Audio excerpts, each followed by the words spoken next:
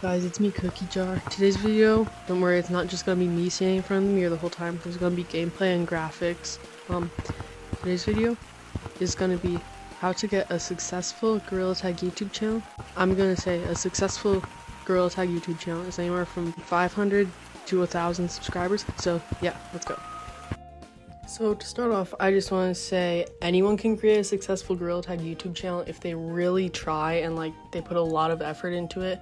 You can't just expect one to be successful if you just post something every year or few months or so and you put minimal effort into it and not even try at all. So yeah, let's get to the main part of the video.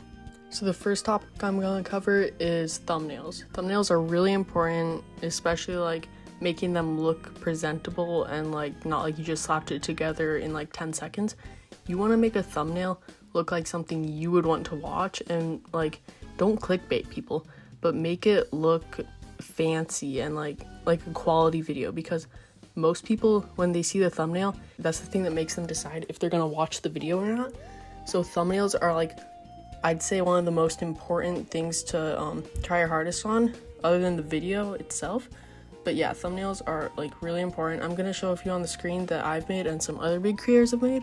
So first off, we have a thumbnail that I made for my channel. It was about the new cosmetics for summer. I made sure to incorporate elements from the update and just parts of my channel. For example, I put a picture of my gorilla tag character standing there and holding up the sign. And I had a water slide and a tent, and I made sure to make the background look good so that it caught people's attention and didn't just make them click away immediately. Alright, the next thumbnail is Elliot. He's a really big YouTuber. If you don't know him, that's surprising.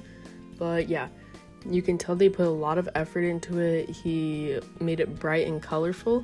The background isn't a custom background or anything, but it looks really nice because he polished it and made it so that you can tell what's going on.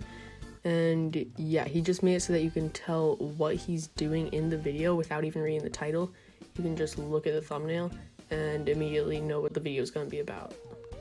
Alright, so for this final thumbnail, it's actually an example of what not to do. So you can see that this creator, he didn't even make a thumbnail. I'm not going to call them out because I don't want to embarrass them, but if they're watching right now, I'm not trying to be mean or anything. You just need to create a thumbnail.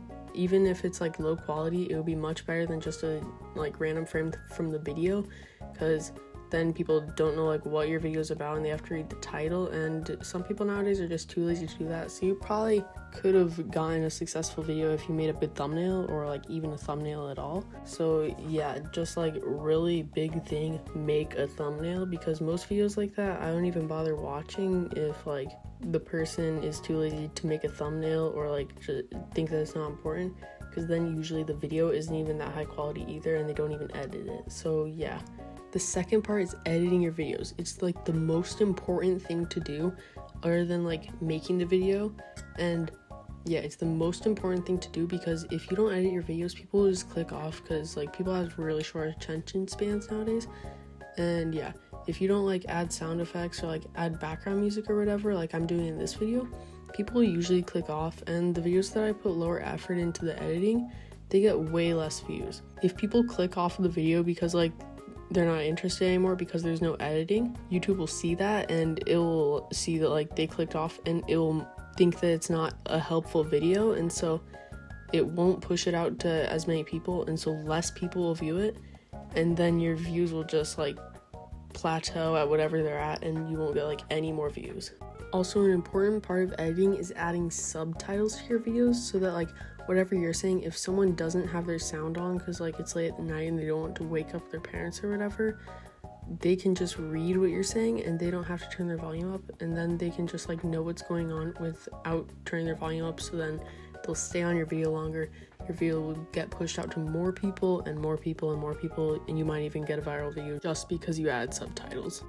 Alright, the third thing to do is make a video you would want to watch yourself. I kind of touched on this with the thumbnail, making a thumbnail that you would want to click on, but making a video that you would want to watch is really important, because if you're in the gorilla tag community, there aren't that many people in it compared to other communities. So most of us share the same interests. So if you would want to watch it, chances are a lot of other people would want to watch the video.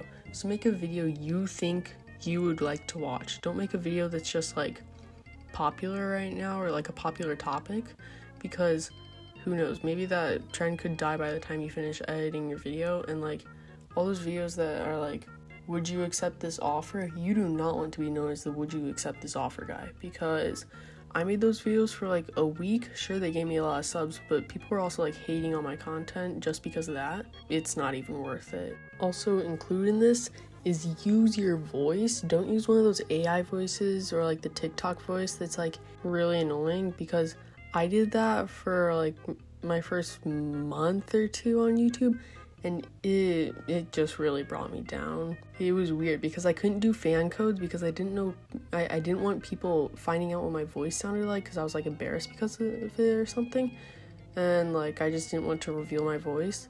But like after you get past that first video of using your voice, you're so comfortable with it already, and like people don't even judge you because of your voice, because like everyone just has a different voice and there's no reason in judging you for it. So like use your voice, because if people click on a video and it's just like the TikTok voice or whatever, they're not gonna want to watch, trust me.